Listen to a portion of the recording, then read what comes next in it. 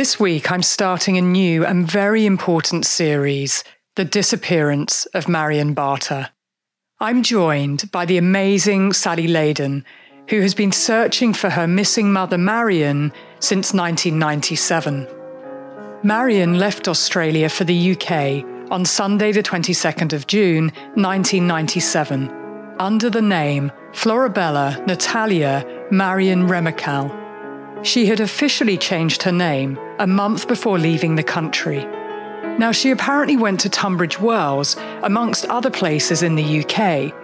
So if you were in Tunbridge Wells and met Marion, or know anything about Marion Barter, please do contact Sally on the Lady Vanishes Facebook page. The link is in the show notes. Also, I highly recommend that you listen to the podcast The Lady Vanishes, which details the extensive reinvestigation by 7 News' Alison Sandy, Brian Seymour, and Sally and team. You'll also hear some very familiar voices, as well as brilliant reporting and fantastic advocacy across the Lady Vanishes series.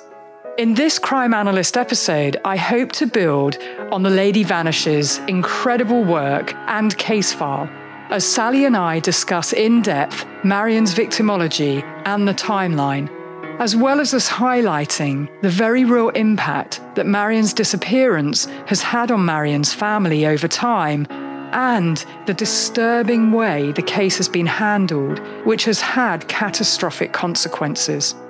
For this reason, listener discretion is advised, as you may find our discussion upsetting and distressing.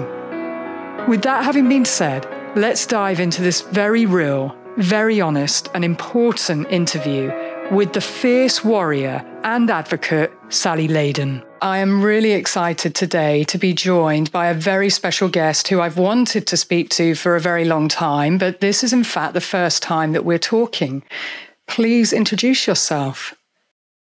Hi, everybody. My name is Sally Leydon, and I am the daughter who's trying to find her mum, Marion Barter. She went missing in 1997 and last known to be in the UK, so it's been quite the journey. And thank you for having me, Laura. I love your show and I love what you do for victims and their families, so thank you for having me today. Thank you so much, Sally, and thank you for joining me. And I have to say, you are just such an incredible warrior and advocate for your mother. And that was the first thing that struck me, because I have been following your journey and your real fight, actually, to get answers as to what happened to your mother, Marion Barter. And we've never spoken before. This is the first time. And that's why it's a privilege for me to talk to you. And we should mention the incredible body of work that's been done on The Lady Vanishes, which is a podcast which I recommend everybody to listen to, because we will keep going back to the work of Alison Sandy and the 7 News team, and you in particular, and I call it a case file. Actually, it's a case file and it's extensive. And for me, the answers are all there. So I'm really pleased to be talking to you. I have talked to the Lady Vanishes, to Alison and the team before. And in fact, I was trying to remember, I went back to the extensive number of episodes that you've done on the Lady Vanishes. And I think it was around 2019 that I was aware of Marion's case, but I was contacted as well. And what struck me was what I call the victimology about your mother. So I'm going to ask you to talk about your mum, but also the fact that I've always said in all my casework, women don't just disappear. They don't just vanish into thin air. And we have to ask questions and we have to be fierce advocates at times. And that's exactly what you've been. So let's start off wherever you want to, Sally. I'd love you to talk about your mum, but however you want to start off talking about your mother and the Lady Vanishes and what's been going on for you.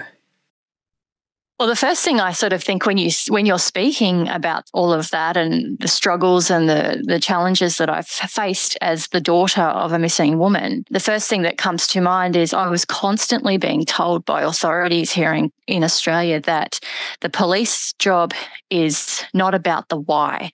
So I kept saying to them, why did my mum come back to Australia? Why was she withdrawing $5,000 every day out of her bank account in Byron Bay when she's told me she's in the UK and having this amazing trip? And they just kept saying to me, it's not about the why. And I feel it's extremely important because in any other case, if you look at a homicide investigation, I guess, they always look at why. Why did that person do that to this person? Or how did that happen? And so it was quite frustrating for me as the daughter. Another example was that my mum's superannuation, which we have here in Australia, that is taken out of your wage each week to build up for your retirement, and you can access that when you hit 65. And she hadn't touched her superannuation. And so for me, I was like, well, if she's come back into the country and she's going to the bank every day for 3.5 weeks and taking out $5,000 in a location that is not too far from my home, probably at the time the roads have changed a bit and improved, but around 2.5-hour drive from my home, the police officer said to me, oh, well, it's a small price to pay for somebody who doesn't want to be found or wants to go missing, for them not to touch their superannuation. And I just could not grapple with that at all. It just didn't make sense to me that someone would be so active in taking out all their money, yet they'd leave $20,000 odd sitting in a bank account untouched that she'd put away, obviously, for her trip. And she had Barclays Bank in the UK as the address for that account. That now has around, still today, just shy of 15,000 Australian dollars sitting in it, untouched. She's also got that superannuation still sitting there unclaimed. Now, she would be, how old would she be? 70. I think she's turning 78 this year in October. So definitely of age where she could withdraw that money and use it if she was alive and well, as they tell me she is. Absolutely. And why would you go to the trouble of putting all that money aside and then not touching it? That just makes no sense. And just to backtrack, the why question, it's so important, the why question. The why question was always important to me in my work at New Scotland Yard, and professional curiosity. And these are two things that I talk about in police training all the time. So first of all, I just want to apologise. Having worked in policing, that's not the response that you should get when you are talking about someone that you know very well and you understand their baseline behaviour. That's what we call it. And there are all these anomalies that you've seen. And the anomalies are really important because you're saying that these are the things that just don't add up. And now we have the term coercive control that I've got into legislation in the UK, and I've been working hard in Australia and here in America, because I'm in America, you're in Australia. We've managed to make the time zones work. But the language of coercive control is really important because if a woman goes missing, she may well have been coerced, she may have been disappeared. So the first thing that someone should be thinking is about what you, the loved one, is telling them, and what are the things that don't add up, and what are the potential lines of investigation, and what sort of risk level, at risk from whom and what.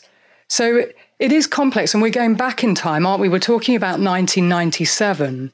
And, just as you're talking as well, I was thinking immediately, as I was at the time I became aware of your mother's case, about Lynette Dawson, who people around Lynette were also told similar things when she just disappeared.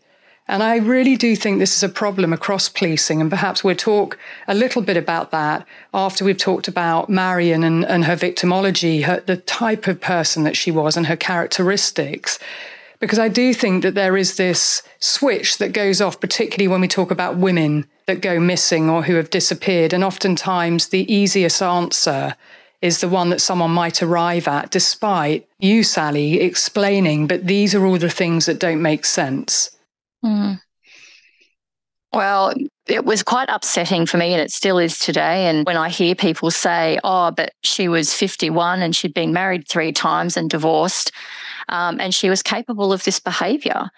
And I sit there and question that and say, how can you make a comment like that about a woman who's not here to defend herself and say what's actually happened without knowing the facts? And, there were situations, there was a man in a car that Chris and I saw a late night, and Chris had been helping her pack up her house when she was deciding to go on her trip.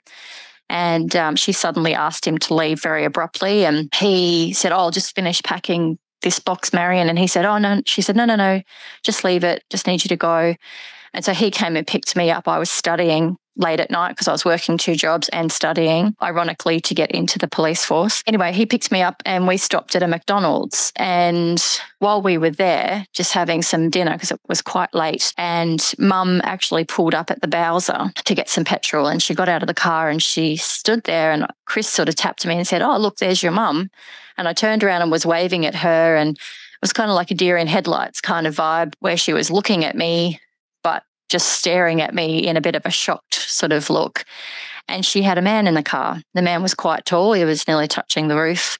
And he had dark features, is my memory. And obviously we're going back 26 years too. And if I can add, the police didn't take a statement from me until 13 years after my mum went missing. So I think a lesson I have learnt through that, and I'd like to share with people too, is make sure you ensure that everything is written down and everything is well documented if something like this does happen, because it's key.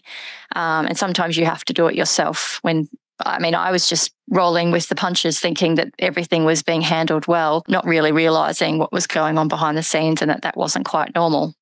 Anyway, we have a man in the car, and I always thought to myself, maybe there was a man involved.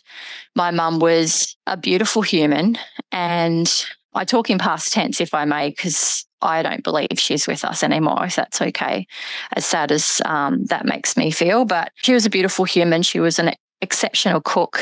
She was an amazing school teacher. She just won the Best Teacher in Queensland award the November before she left in the June of 97, and loved to garden, loved classical music, also loved Laura Branigan and Lionel Richie. And I've just made a playlist actually of all her favourite songs, and I've been belting them out at home, and the tears flow quite often when I listen to them, but it's a good feeling to know that it's a bit of mum's memory in my world.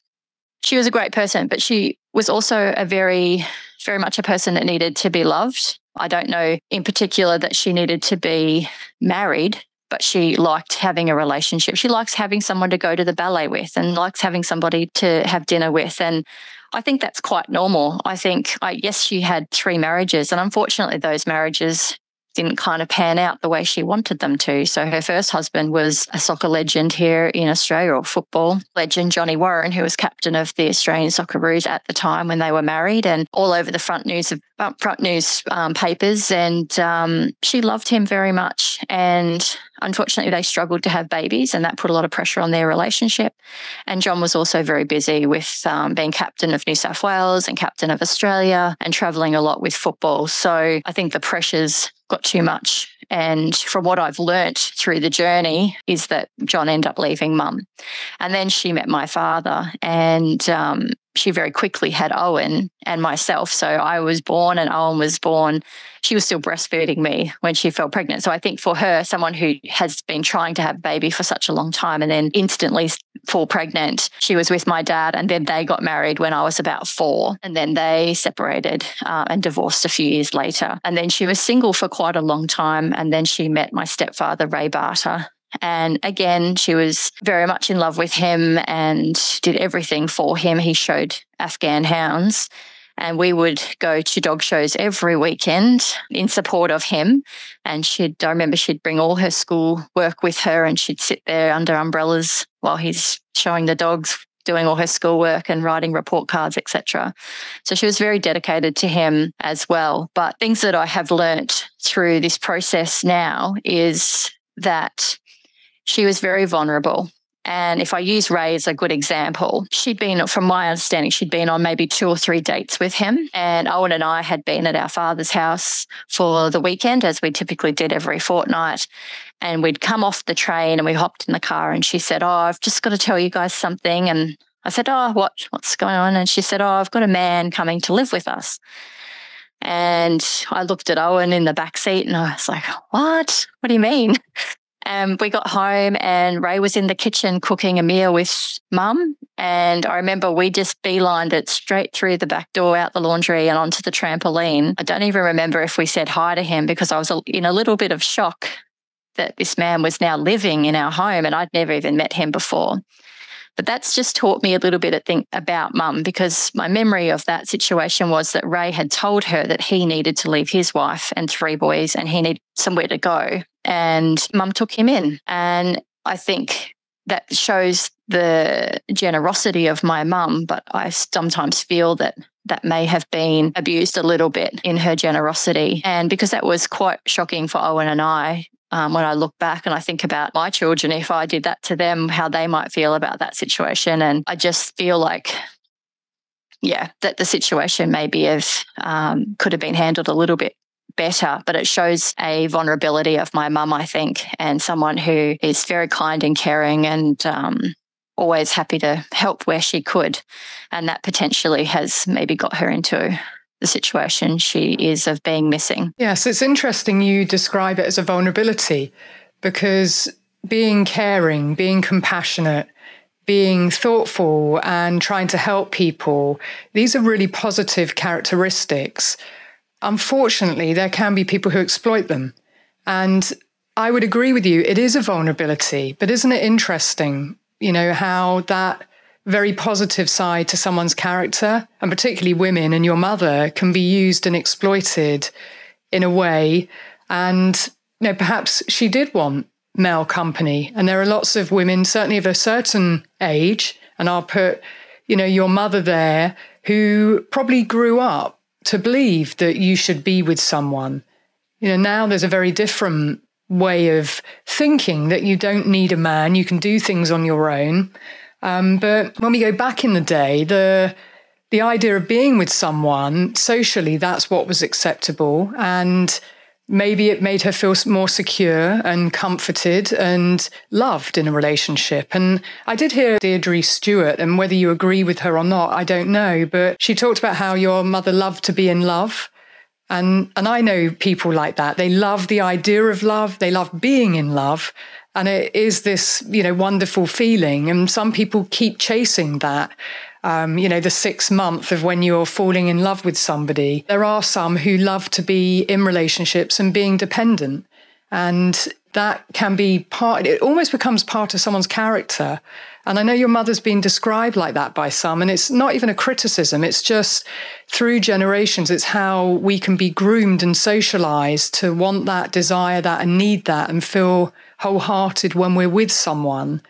I don't know whether you would share that. I always think, when we're children, we don't really know our parents in their, love life world. And you've been on this journey discovering lots of things about your mother as an investigator and as a detective. Really, you mentioned about joining the police, but you've been a detective here and an investigator, and you've been discovering all these things. Maybe you knew some of it, but not all of it. That's been an odd part of this journey for me, because I felt like my mum's privacy potentially I was not privy to that. I didn't know as a child what she was doing or the relationship she was having. And she was my mum, and I didn't have the right to ask questions. And even as a 25-year-old, when I saw the guy in the car at McDonald's, I didn't sit there and quiz her on it. I just said, "Who was in the car with you?" And she said she'd met him at the arts centre, and he was a friend of a mutual friend, and he was taking her out to say goodbye before her trip. And I was satisfied with that. As a person, I didn't feel it was my job to sit there and quiz my mum on who she was going out with. Deirdre is my mum's sister. My mum is the oldest of 4 sisters, and Deirdre is the second eldest. And they talked about through the inquest as well about, how my grandfather used to sit there and call my mum marrying Marion. And there was a lot of, I think Deirdre even said that her parents always were of the opinion that you get married once and once only. And so there was this stigma around the fact that mum had been married and divorced 3 times, and therefore it was not kosher for them, and they weren't satisfied or happy that she was doing that. And potentially if she met somebody new who she fell in love with, that I can understand as a 50-year-old woman myself why she potentially might not have shared that information with us initially until she knew it was solid, because she didn't want the backlash and she didn't want the criticism that she had seen previously, and I had seen and heard myself even as a child. So that's kind of sad to think about as well. Yes, and they're very interesting points that you've just shared about the family and the structure and this marrying Marion, because when somebody's been quite open about things, which your mother had been. And it seems, and I mean with friends, that people characterized her by saying she wore her heart on her sleeve. So she did say things that were on her mind. And then when she disappeared, just prior to that, and I always talk about the timeline because the timelines are really important as well as victimology. And I always said the 3 to 4 months before she went missing, that's what needs to be zeroed in on, of what's going on, of big life changes or changes in character, personality. But your mother ticked really every box of big changes, becoming secretive and not telling people about even her changing her name and wanting to change direction totally, resigning from the school that she worked in, talking about going abroad and possibly working in England, and that being seen as, potentially a good professional thing to do. But she sold everything. She gave things away. She sold her house at a loss, which is it tells me there's a time issue, that she has a fixed lens about a date and she wants to get out. So there were things that were going on just prior, the 3 months before the spring of 1997, that were very significant. Are there other things that you just want to add to that, Sally? Because baseline's very important to know, and things that happen within a family that could potentially not trigger in and of itself a significant move, but become part of a perfect storm, that multiple things happen simultaneously. And I believe with her mother, there was some friction with an argument, which I don't think was big enough on its own for her to make this decision. But sometimes in life, we get these perfect storms. And it sounds to me like these 3 months before she went, there was some critical things that she did that was different, and big changes and decisions that she took about the future of her life. The thing that sticks out to me the most with those big changes was the fact that the award-winning teacher, the best teacher in Queensland in Australia, she came second overall. She would never leave her children or her class halfway through the year, and she did that. And that was something that I said, that's out of character for my mum. That's not something she would do, because she knew how detrimental that could be to the children. And I felt like something was going on, that she was disengaging. I've even spoken to a friend of hers, and mum taught both of her sons, and her first son, mum became so close with her that she asked mum to be his godmother. And then mum had the second son as well. And I remember her sounding quite upset and angry with mum and frustrated that she was disengaged and she wasn't herself and she wasn't doing as much as she had done with her previous son in the class. And if you sort of spin that back and go, well, let's think about what was happening in that first trimester of the year or semester. The school starts here in Australia in February, and she's left and resigned by June. And in that time frame, she decided that she was going to resign, that she was going to sell her house, which she did within 3 weeks, and at a loss, as you said, of 15,000 Australian dollars, which was quite a lot of money back then. She gave me her car, and we had made a deal because I had a newer car than hers, but I liked her car more. So I said, can I sell my car and I'll give you the money for my car when I sell it? And she agreed to that, and she signed the car over to me as a gift. And she then proceeded to pack up all her things. As you said, she gave special things to certain people. And she had told Chris and I, Chris is my husband, he was my fiance at the time, and she had told us that she was going to buy a unit at Main Beach, which is probably, to give your listeners an idea, about 10 minutes drive from where she was living, but on the beachfront on the Gold Coast. And she said, when I come back, I'm going to buy a unit. I won't have room for all of my big antique furniture, which she'd been collecting for years. So I'm going to give it to you. She said, you'll inherit it one day anyway, so you may as well have it now. She'd given some things to her friend Leslie, who she'd been staying with for a few weeks before she left after she'd sold the house, and some things to my brother. We all thought that was pretty normal. She said that she'd put the bulk of her things, like all her good china. She had a massive collection of Royal Dalton figurines. She had a great record collection, and all those sorts of things. I don't know where they are. They went into storage, and she told me that if I decide to stay over in the UK and teach, I'll just get you to send them over for me. And I kick myself every day for not asking where she stored those belongings, because I still to this day don't know where they are, and not without trying. We've searched every storage shipping container company from the Gold Coast right down to northern New South Wales trying to search for those belongings without any luck at this stage. So it all seemed quite plausible to me that she'd decided. I know there was a bit of friction at school after she won the award.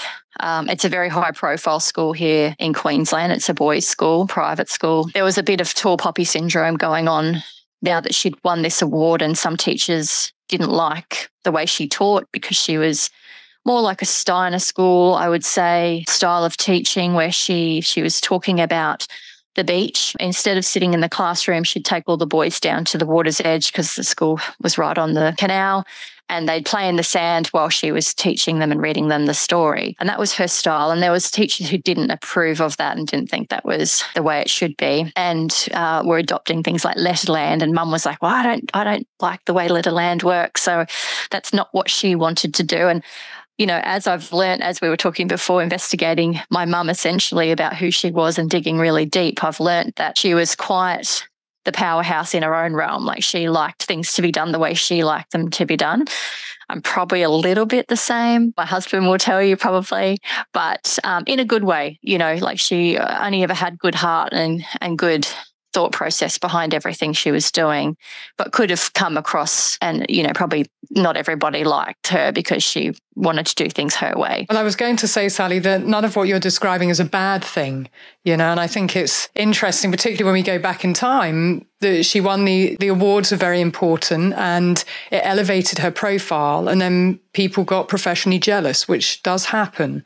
And her being a woman as well, and knowing her own mind. I think it's interesting. People say, oh, she was opinionated, but we'd never say that about a man. A man just shares his point of view. He's not opinionated. So I always think about the things that, if you flip the script, would you say the same about a man? Or would you say she had a certain style of teaching that was much more experiential and being out and doing, much more relatable to children? And maybe it's not somebody else's style, but it's still her style. And it sounds like she was very effective and very good at doing that. She was an exceptional teacher. And I was lucky enough to go to the same primary school as where she taught. So I am friends with a lot of the students that Mum taught. And I'm friends with them on Facebook, and they're always commenting about, how their love of classical music and going to Capella at the Opera House with my mum. And I remember Owen and I always went with her because she didn't have a partner. So we would go on the excursions too, and she'd stand at the front of the bus and she'd explain the whole ballet to everybody before we got there, so everyone knew what was happening on stage. And she just loved that. And these people who I'm friends with and who I went to school with in primary school myself always reminisce and always talk about her perfume and how she used to talk to them in French when she would come into the classroom in the morning, and special songs that she sung. And one woman in particular, Catherine, she talks about how she sings the same song that my mum taught to her in grade 3. So what would we be in grade 3? Around 9 years old. And so she sings those songs to her children now, and she thinks of my mum often. And, they're very special memories for me. And when I hear those, it really makes me smile. And it's nice for my children to hear those things as well, because they don't know their grandmother. And that's very heartbreaking for me, because I know she would have adored them and been a great role model for them, and taught them a lot of culture and things that maybe it's not the norm these days, but she had a special way of doing it, and people really loved that. So sad she's not here to share it. Yeah, and her legacy lives on. That's a really important part, that she stood out as a teacher, that people still remember the things that she spoke about and the songs that she sang, and that legacy continues on through the next generation. But that was one of the things that I remember you saying. She wouldn't have abandoned her children, you and Owen, and that was one of the things. She didn't send a birthday card or didn't call your brother when it was his birthday, and that stood out to you. So the fact that she, for all intents and purposes, disappeared and didn't continue a connection with you and Owen, that was a big red flag for you. And that now, of course, you've got your grandchildren, and just hearing you talk about how she was with children and how much she wanted you. You were so wanted as children. The fact that she just disappears, that sounds so out of keeping and such a big red flag for me. I'm sure for you, because you've been living this, my question was always, what are the things that stood out to you that made you absolutely believe that you should trust your gut, that something had happened to your mother and you had to keep asking questions. And some of them you've described. There were many things, and abandoning, in inverted commas, you and Owen were definitely key things that stand out here. And I think the police labelled that situation that Owen and I were settled, and Mum had said that herself to her friends. You know, she felt quite comfortable to go overseas on this trip because Chris and I had built a house and we just got engaged, and she'd come and celebrated our engagement party with us. And Owen was engaged as well, and he was living in Sydney with his partner of 10 years. So we were very settled, and hence why we weren't in a position to go, oh, you can't leave us, Mum, you can't go overseas. She just said she was going for a year and that she would come back by October 1998 when I got married. So she'd be there for my wedding day. And so I've had to wind myself back through that 18 months of my mum leaving to the date. So she left on the 22nd of June, 1997, and I got married on the 24th of October, 1998. So that should have been the happiest year of my life, planning my wedding. And I was in this turmoil of, you know, people telling me to leave it alone. The police told me that they'd spoken to my mum and she didn't want to be found. And then I had, you know, Mum's family just telling me to leave it alone. And she's not missing. She's probably just having a break. Why would you go and list her as a missing person? And then, you know, I'm driving up to the chapel at TSS where my mum taught. And that was something that she'd organised for me before she left, was so that Chris and I could be married in the chapel, because you had to be an old boy to get married there.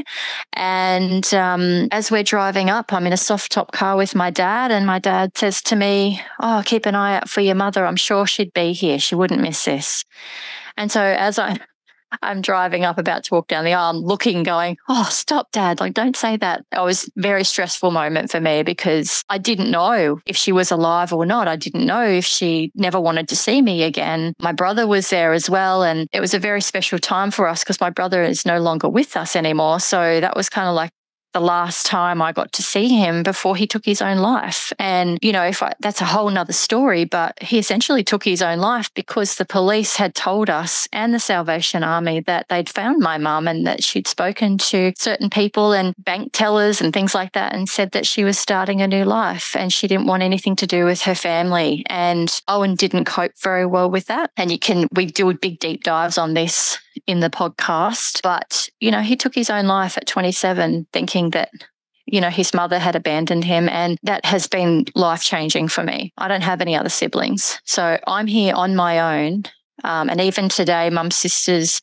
still don't talk to me because they feel like this is upsetting for them, that I keep dragging it up and I keep, you know, doing digs. And I don't mean for it to be upsetting for anybody. It's certainly upsetting for me. It's upsetting for my children. I know my husband gets very upset and frustrated and angry about the situation, and that's not what I want for any of this. And I know my mum wouldn't want that either. And when things do get pretty tricky and tough, I do have her in the back of my head saying, don't put yourself through this. I'm now on heart medication because my resting blood pressure or heart rate was up around the 190 at times going through the inquest. So I have to pull myself back sometimes, but I know there's a fight here for answers, and I'm very close, I feel, to getting answers. So I have to keep going for her legacy to know that, and to help other people too. I want people to know that don't give up and don't just listen to what authorities think or assume, because assuming is the most annoying part of my life in this situation, because all of the facts that I have been given are based on assumptions only. They're not facts. So it's very difficult to manage when people are talking about your missing loved one and they're just assuming that she's just left on her own account for whatever given reason, when there's no facts behind it and no proof that that is actually the case. Sally, you said so many important things there. And sorry if I talk a lot. No, I'm glad that you did. I just wanted to listen intently. And your brother, Owen, you know, first, I'm so sorry to hear that. And often we don't hear about the legacy of what happens to families after, and in particular when you have contact with the police or with others, and maybe they tell you something that to them isn't that big a deal, but to you, it's life-shattering. It is catastrophic. And if a message is delivered without any actual evidence to back that up, that's even more devastating and catastrophic. And it just shouldn't happen. You know, the only way you can say that someone is not missing and that it's of their own volition is that you go and see them and you have eyes on them and you understand their situation. They haven't got a coercive controller around them, that this is genuinely their own desire and wish. And that didn't happen in your mother's case. It wasn't that there were eyes on her, and there wasn't an understanding about coercive control then either. So that catastrophic impact, and Owen and yourself having to grapple with these emotions as if it's fact that you had indeed been abandoned when you hadn't, that's just devastating to hear. And it should never happen. It should never happen.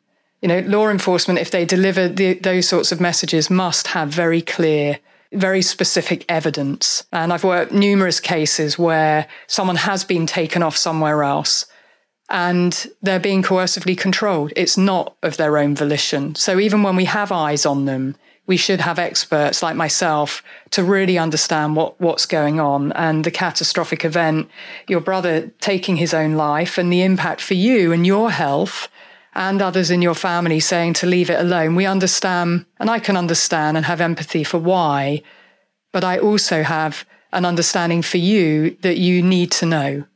And all what you're doing is exactly what you need to be doing for you. And you are important in this too. And you joined up a lot of dots in a far more rigorous way, actually. And where we have ended up today, and the coronial inquest is still ongoing, but there have been key things that you have uncovered with Alice and Sandy and the team from going to the UK, from going to Luxembourg, from such an extensive investigation, because you asked questions rather than just 2 and 2 equals 5 and that's it. I'm just going to leave it there. You've asked the questions and it's been a rigorous investigation. And where we are today is that all the evidence points in one direction. And it's a very different direction to what you were told. And perhaps we'll get there, but I just wanted to talk to you about the things that you had shared and mentioned, because you are still going through this. We know that, is it May 31st that the coronial inquest will reconvene? So there's 3 days. And so you're still very much in this at the moment. And you will always be in it because it's your life. But you fought so hard, 26 years of fighting for answers, for the basics, for the bare minimum. I don't know how that feels, Sally, but what I greatly admire is your fierce determination for your mother, who's no longer here. You've been her voice and you've been such an incredible warrior.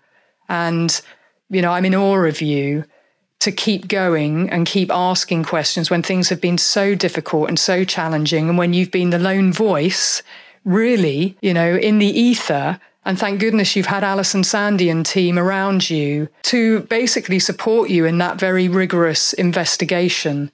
And of course, where you are now today, having looked at the timeline, having followed up on all the key pieces of information that have come from so many disparate areas and people and places, it really is just commendable where you are. And my thought about the coronial inquest is that you get the right decisions that are made. In my mind, there's really only one determination and decision that can be made.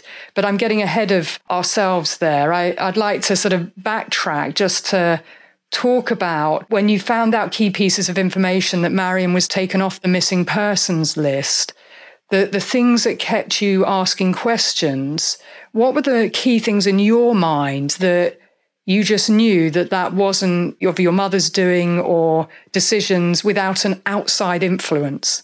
Because I think you felt, and correct me if I'm wrong, but I believe that you felt there wasn't an outside influence at work on your mother, certainly more in the latter stages. But I think you believed, and you can correct me, that there was somebody else involved in decisions that were being taken. I'm jumping in here to wrap the episode. I really don't want us to lose sight of what Sally just shared. The police telling her and her brother Owen that their mother didn't want to see them had a profound and devastating consequence on both Sally and Owen. Owen ended his life because of it. Marion's disappearance and the way it was handled has had such a catastrophic consequence on her children, and the impact on Sally still continues. She needs answers. And my hope is that the coroner's inquest, which has now ended, will provide more information and more answers. And that if you are listening and you know anything about Marion, whether you met her in the UK or know anything about the case, please do contact Sally. on the Facebook page The Lady Vanishes. In terms of the coroner's inquest, we're waiting for a decision as of September the 29th when I'm recording this. In the next episode, you'll hear Sally's answer to my question and so much more, and I guarantee you won't want to miss it. Until next time, be curious, ask questions, and always trust your instincts.